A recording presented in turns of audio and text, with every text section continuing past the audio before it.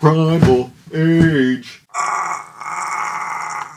Take the glare off.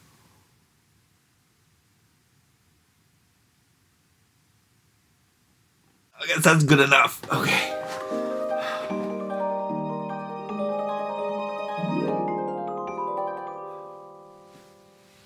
Wow, I've actually had these figures for a very long time, and I didn't review them because they showed up periodically, they showed up occasionally, they showed up eventually. Ordered them from Amazon. Some speculation is that they were fixing the ones that were breaking and then making new ones. I don't know if that's actually happened. I'm going to be very super careful with these, as I was with my Super 7 5.5 figures. We're getting these awesome figures. They look awesome. The problem is they're falling apart.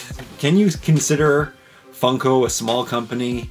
I don't know. I mean, perhaps they know vinyl, but they don't know plastics for action figures yet. They haven't gotten that down. Both of them together had a great stint with reaction figures, and that plastic seems to be very durable and strong, even though there's some brittler pieces in there. We really need Mattel to step in and join the 5.5 market. They know plastic.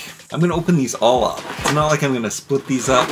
I am splitting up the other things. I opened the castle a very long time ago, and I think I will do another overview of that, because mostly it was just my first reaction, and it was very exciting. There's a lot of things that are wrong with the castle, though, and perhaps I will go over them when I look at the two beasts in the next video. I'm not going to look at these today. That would be way too much. They look awesome. That is coming soon, hopefully. I've had these figures way too long. They are now showing up at Target, so that's good for you. Bad for me, because why haven't I been playing with these? Let's just start opening them. I better give you an overview of what they look like. The shipments came horrible. The cards were all eaten up, and look at the condition of this card. What is up with that? They're totally in the style of Savage World, but they decided to give them a DC name, DC Primal Age. Funko apparently can have the rights to DC figures. Mattel no longer does. However, Fisher-Price and their baby lines, they can make figures. I'm actually hoping they make the Rescue Hero, DC Rescue Heroes again, because those were pretty sweet figures. Very much like this. They were very hunky and chunky. That is what I like in a figure. So we got Batman and the Joker, King Shark and Scarecrow, Freeze and Aquaman, and we have a Green Lantern and Wonder Woman. It shouldn't be super surprising to me, but I am kind of surprised that people don't like these. Like, I mean, a lot of people do, but a lot of people don't like this style, and I guess it makes sense because they are some kind of mutant, deformed versions of the superheroes that they love. But growing up as a kid, these were the superheroes that I loved. I mean, Masters of the Universe, 5.5 action figures. They were my favorite toy. As soon as Masters of the Universe came out, as soon as I saw them, I stopped collecting all other toys. I had attention for nothing else but Masters of the Universe after that. It was just so perfect and so awesome. I'm not a big Masters of the Universe Classics fan. I was never a big fan of the cartoon either. I just loved the figures. The original figures, and even right up to the end, I really, really liked them all. The toy, I was all about the toy with Masters of the Universe. So all these different reincarnations and everything, I'm not really into. I do like Super 7's reaction figures though, because they look so retro and they look like adventure people. Fisher-Price may hold the key to all of the awesome new DC stuff. They have Imaginext and they do make amazing stuff with that. But brands these days anyway, they're just giving out their rights to all kinds of toy companies, so perhaps one of them will make a version of your property in a way that you love it. They've done it here for me, despite the fact that they all fall apart, despite their legs fall off, despite that they're broken and crumbling. It's okay because they look awesome. Well, I'm gonna say that now until they break on me.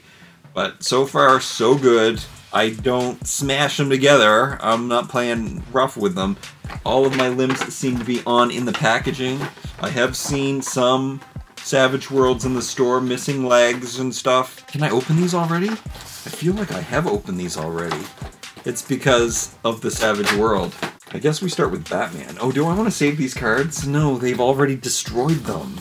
The only difference to the card is the name right here. Okay, whoa. This review may sound negative, but let me start by saying that these are awesome. Even though I'm afraid to move their legs or anything. You can feel when the lag is not turning and then something else is bending inside. You can feel that. So I'm not taking that risk. I'm not going to show you the articulation. Basically, they have 5 points of articulation: neck, shoulders, and ball joints at the hips. I'm not going to use them. I'm just going to look at them. This guy, I can't stand up. Totally feel like the ball joint doesn't give, but there's a way. I'm just gonna soak them in hot water. So many accessories. Maybe he's my favorite. They all have outfits on that I would totally wear. Except maybe not hers. His arm keeps falling off. Man, that's sad. Anyway, I'm not playing with them. I'm just gonna look at them. So out of all of the Savage World and the Primal Age figures, I don't have the special exclusive translucent one, and I want it so bad. I would have totally gone to Toy Fair, or was it Comic-Con? Or maybe it was Toy Fair. No, it was Comic-Con, because anybody could get it. I can't get it, because I didn't go. And they were giving them away free, and it's really upsetting to me, because it's the only one I don't have, but it's okay. And it was just a clear, translucent version of him. They also have an abundance of awesome accessories, some more than others. Look at the details, look at the translucent cuff on that thing. There's so many accessories to show. He's got like this ice hand, like Lion-O has. I also have these to open, but I am still waiting for Panthro to show up in Canada. So that is when I can review the rest of the Thundercats. I like to open them all together. Why would I open 3 of them? I'm sure he'll show up eventually. The arm fell off again. I'm sure he'll show up eventually. I better do this faster. I got a lot to get through. There's this really cool ice helmet that goes over Mr. Freeze's head. And it just makes him look more scary. That's what he looked like before. And he has this awesome ice shield that clips onto his arm like that. And he's got this beautiful ice sword. Look at that frosty detailing, all translucent. Again, this plastic is... Oh, his other arm fell off. Not exactly proper action figure plastic, so it's hard to get the accessories into their hands. So, I guess I'm not going to do that in this video, because I've already taken too long trying. And... Oh! I just broke a piece. I don't want anything broken. That kills me. So I snapped off the shield. I am not putting anything else in their hands. I don't want a broken piece. So, well, I'm glad I did it in front of you so you could see. When I first took Batman out of the package, his leg fell off right away. And inside it looked like this. So people have shown that on the internet, where they do have these holes.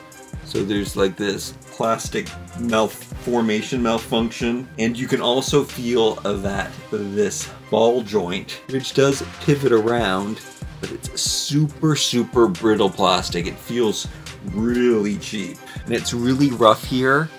See all those balls on it? That is what people think are causing the joints to break the limbs off. So I've got a broken figure. I guess I have to get a new one. The cape is really cool. The cape is made with perfect rubbery plastic. Can you remove it over his head? Not really, but you can take off their heads quite easily. That was the first figure I reviewed, and I broke something on it.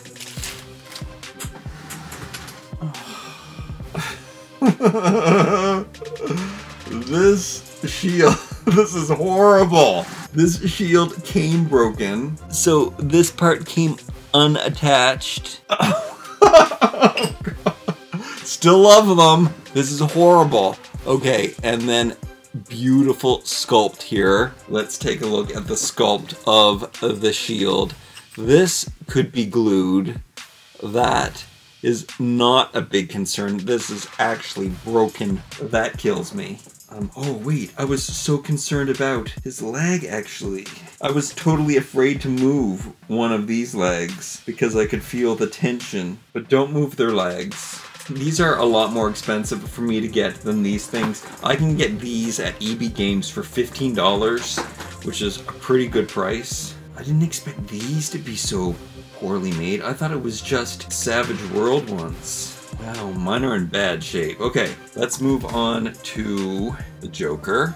This is what he looks like with his great detail. His feet, they really should have peg holes. I don't know why they don't make every action figure with peg holes. Just the way that they're painted and the details are so awesome and perfect. It is such a shame about the plastic that's used and the craftsmanship. He's got some daggers in his belt and his loincloth hangs down between his legs and the straps. I do wish that more of the pieces were added parts. That was one of the best things about Masters of the Universe, is that their armor, at least in the early years, could be removed. No, I actually don't mind. Like I said, I liked Masters of the Universe all the way through, so I didn't mind when they started sculpting on their armors to give each figure a more unique sculpt, but I really did like when you could remove their armor. Here is his really cool axe. Just the right amount of paint, not putting it in his hand. Here is his shield. It seems to be intact for now. I'm just gonna marvel at it in its glory and not try to use it. There's a picture of himself on it, of course. Just all the details in there. You see the scratches and the rough rudimentary metal. So nice. Well, let's go back over here to Green Lantern. He is the only one I saw a paint mishap on when I was opening. So he's got a little splatter on his shoulder there. These things don't exactly stay up. It stays up enough. It's loose. It's not a perfect fit. That comes undone quite easy. It's very much like Man-at-Arms though. This is exactly what I wanted to see. But the notches aren't tight enough. They're not molded the right way. But it still looks great. Like again. And the same with his knee pad. Right out of Man-at-Arms. He is so Man-at-Arms. His loincloth is much thicker, I guess, than some of the others, because I can't get a lot of lag movement out of them. Nor do I want to try, just in case that peg broke off. Harder to stand because of it. And the last awesome accessories, because they're translucent. Love the translucent stuff. Apparently it's brittle translucent stuff. That is his shield. He's got his logo on there. That's how it clips on. But it doesn't clip on. Don't clip it on. And there is his mace. Again, very Man-at-Arms. And then he's got this very He-Man axe. Just a shorter handle on it. All in translucent power-up super green Wonder Woman. Am I getting over the broken shield? Not really. Oh! Hate having one broken toy. I kinda have to get a new figure. Alright, here is her shield. It's a stubby little sword. Whoa, whoa, whoa! That's the thing about these, is that I'm super clumsy. And that's why I'm so scared. It's such a shame. Whoa, whoa! Oh, okay, here she is. I am going to have a new setup around here. I'm going to get a much thicker table. My table is only a foot wide, if that. A very, very thin. So I need to have a sprawling table, and then that way I'm going to drop a lot less. Luckily, she did not break. This is what she looks like. She's got a little hook to hang her lasso on. Some people say lasso. I think it's lasso. I'm gonna just say rope. And her rope hangs there. And this is her shield. Looks so nice. Don't break it. All right, King Shark. Gotta be a favorite. got like this kelpie loincloth. He's got this really cool shark tooth armor on. Some other shark's mouth tied to his chest.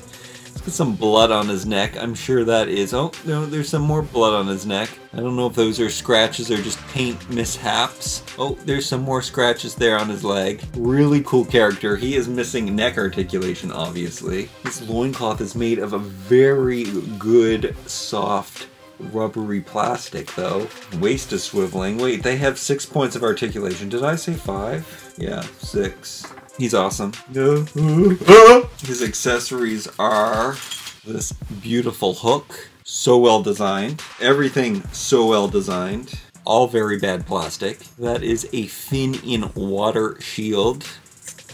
And this great bronzy metallic-y plastic. Let's move on to Aquaman. And he is a much cooler Neptune-y Aquaman. He has an octopus on his shoulder, or is that a squid? A golden one, nonetheless. And he's got this really cool loincloth and detailing on his wrists and ankles. A hook for a hand, a Nordic knot-tied beard, a crown, a mullet. Well, it's just long hair. Again, I totally wear this outfit to the beach. I don't know what's going across there. Maybe it's some nets or something. He is the king of the ocean. His accessory is this beautiful trident. Yeah. Beautiful details. What is this? These are the kinds of figures that you can just look at forever and you'll find new things in the sculpts. I'm not putting that in his hand. Some people get lots of accessories. Some people just get one thing. We're ending on Scarecrow. He looks frightening indeed. Check out some of his details. Look, his belt buckle even has a crow on it. Got some kind of rib cage chest armor and shoulder pads and wrist guards. Furry underwear. He's got a belt hanging down there. Some straps around his thigh there. Some boards to protect his ankles. Just tied on. Beautiful rubber cape. Hooded head. Yellow eyes. I usually like muted tones and earth tones. Maybe it's the way that he's painted, but I'd have to say he's my least favorite. Saved my least favorite for the last. I should like him, but there's just something not as put together as the rest of them. However, his scythe and shield are two of the best accessories. Look at that beauty. Beautiful weapon. The dings and the scratches and the leather straps on the wood. Beautiful. And then I love this shield made out of barn boards. A crow is on it. Oh, whoa! And that's the handle. Don't smash that. Alright, so that's them. That's these figures. These very, very fragile figures. I've had statues that were less brittle than these. Whoa, whoa, whoa. I really love them, but I really hate them too. Nobody seems to be able to get Masters of the Universe right. There's always something wrong. I haven't been happy since the commemorative one. The commemorative action figures are probably the best thing to ever happen to Masters of the Universe. Loyal Subject stuff is pretty cool. I'm not sure if that's going downhill now. Some of the heads are at a scale. I really do love these. Even the paint apps are great. Just really hate what they're made out of. Let me know what you think of my figures that I paid an awful lot for because we don't have Targets in Canada. Shipping is so expensive to get these here. You also have to pay custom fees and you have to pay exchange rate, and the Canadian dollar just isn't as good. So these were expensive, and for them to fall apart, it's pretty horrible. Sure are nice looking. Alright, let me know if you think I've been taken for a ride and I am a sucker for getting ripped off. Like, comment, share, and subscribe. We'll see you next time.